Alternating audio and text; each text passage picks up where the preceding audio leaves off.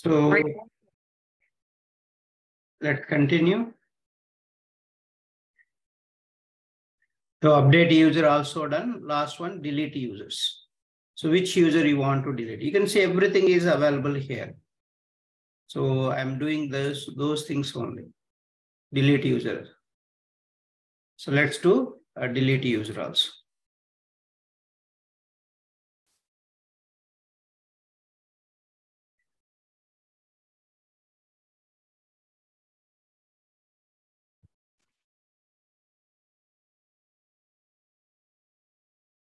So delete user. And there is no body at all. Okay, so you can remove the body. So this is delete user.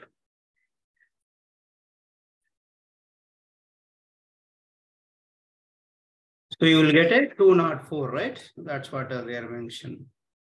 204. Status code. This one I don't think.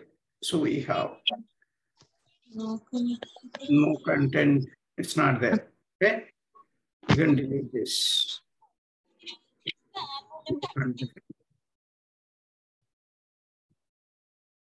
So we have to make it a delete. Save it. So once you make changes, always try to make a save. See, now it passed. This also delete user 204, no content. That's what our validation also. So these are all the requests we have completed. And then now I want to show you how to do a data-driven testing, right? That's what we want to see. So in the create user, I will supply this data, okay, this data from CSV file. So how to do that? How to supply data from CSV file? So this is a very, very important. In real time, you will use all these things. How to get the data from CSV file to this response body, request body. This is the request body. So in the request body, how it will rotate different users. So what I'm going to do, I'll give a name as a parameter. But whatever you are, so how to give this? Whatever you give in the Excel sheet, the like CSV file, that header name is your parameter name here. Okay, and here also. So let's go and first open the Excel sheet. Okay, so Excel sheet. Excel. Open the Excel, then you save it. Okay, then you save.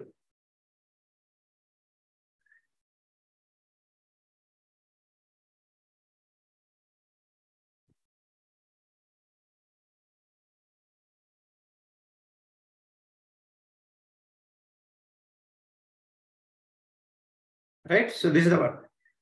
So we can save the headers, what are the headers you are giving. Header name, I'm giving a name. I'll just give name value. So different, I'm giving a different name, job value. Okay, so you can give all the people's name, what you want, what are the different things you want to give. So you can just tell first, I'll just give some of your names. Okay.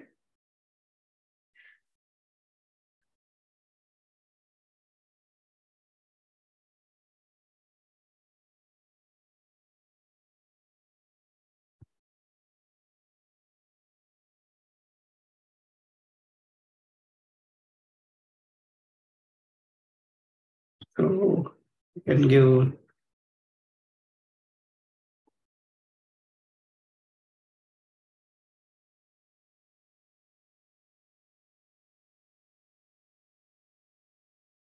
see, I'm doing multiple sets of data, okay?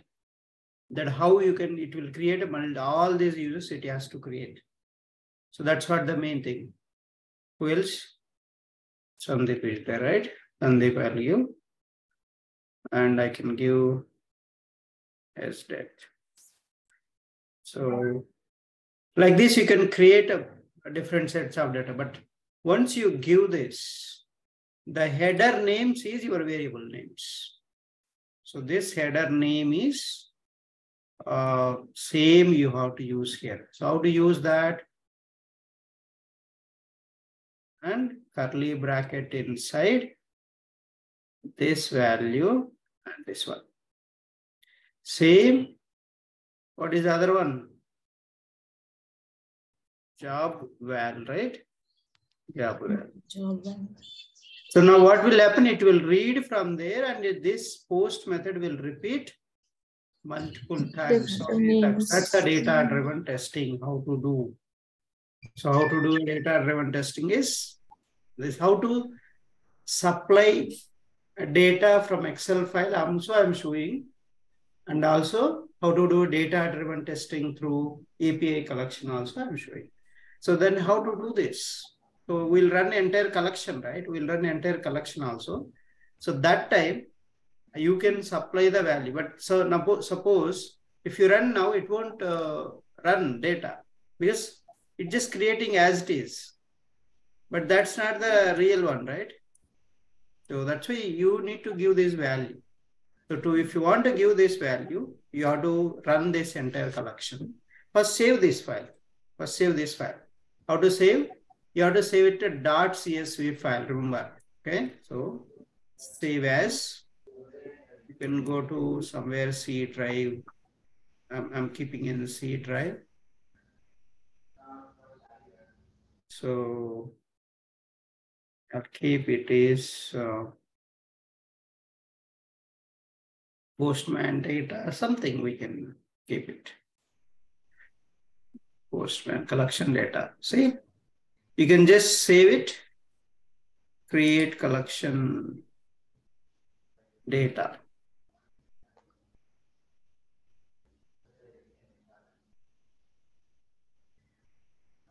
Data. So not CSV, okay, not XLSX. It is, so going to be, you select here, save as a type, there is a, see, CSV, UTF, comma, delimited CSV, and you have different options. Select them. CSV, comma, delimited CSV. It's okay, any one you select it. I'm selecting one of them. Save it. That's it. Then close this file. And while running the entire collection, you give that data. How to run the entire collection? Right click on the collection name, run collection. So here you need to provide iterations. How many iterations you are? If you give one, it will run one. When you select the file, automatically it will select all the. So all the rows it will select. So just give Postman collection date. Today's date. What is the today's date? 6/13, right? Just give this. See, automatically 4 rows are there, 4 rows has come. So this is the data file you selected. You want to persist response for a session. Automatically in the console, this all right, you can clean up and it will show here under response also, you can see that. Okay, so this is how to run the entire collection. Just click on run collection. See, create collection will run multiple times. 4 times it will run. See, all 4 times completed. See, now you got a total 4 iterations, all tests 32. So iteration 1. See, get a list of users, single user. Every iteration, all the APIs will run. So all APIs will create the first one. If you want to see, first one, what is that? This is the Gayatri you have given. So that is created. That's the response you got. So what is the request you have given? Request Gayatri, automation test engineer has come.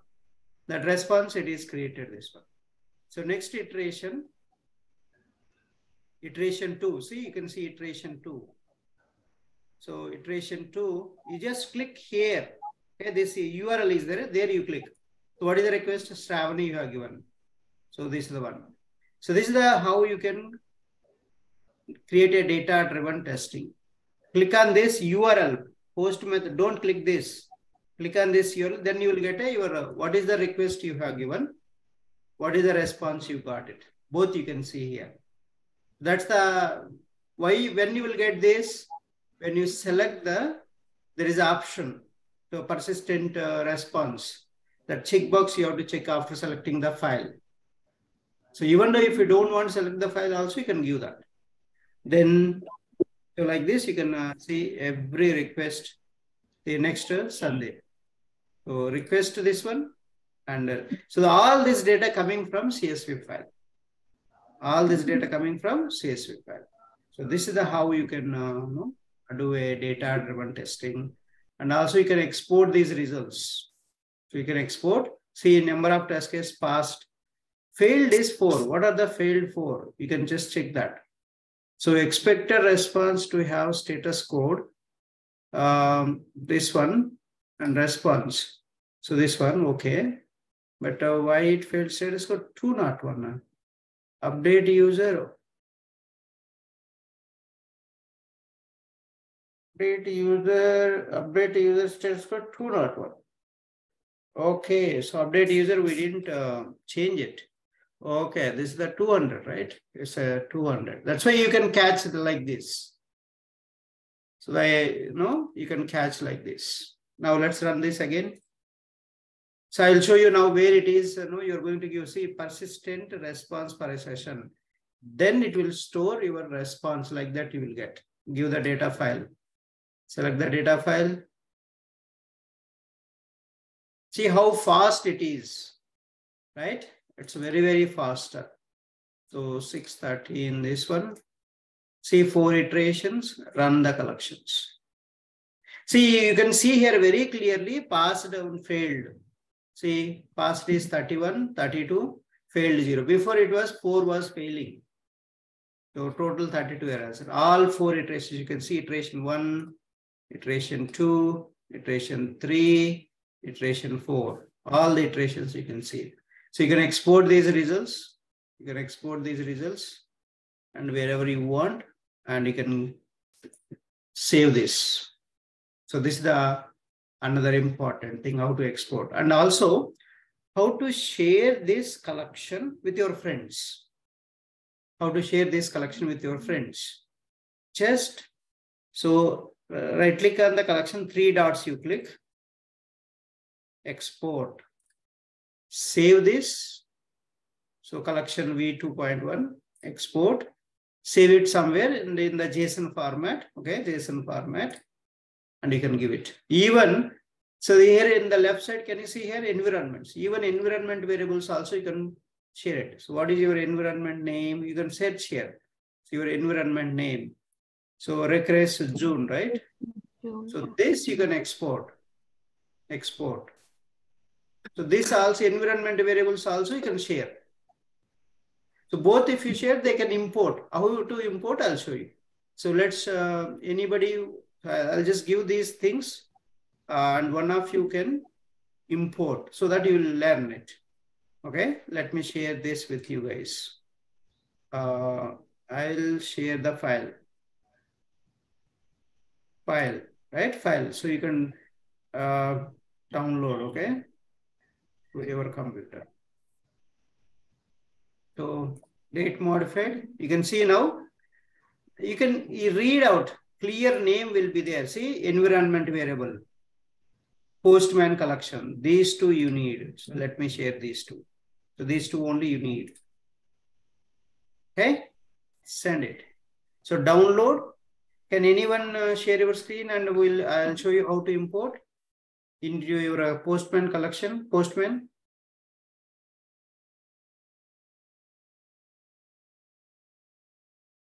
Press download. Keep it in one place.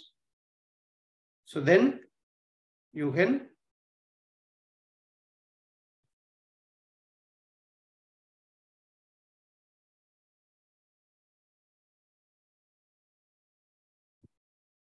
anybody did or no?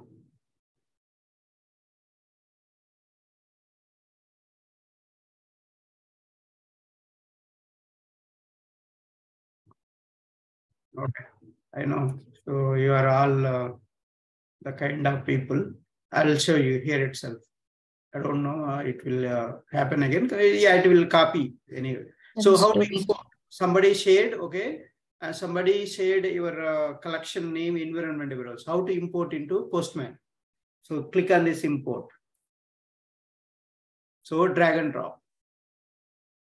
So this is the, go to your location.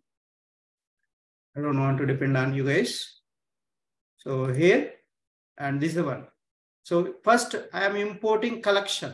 So that's why collection import.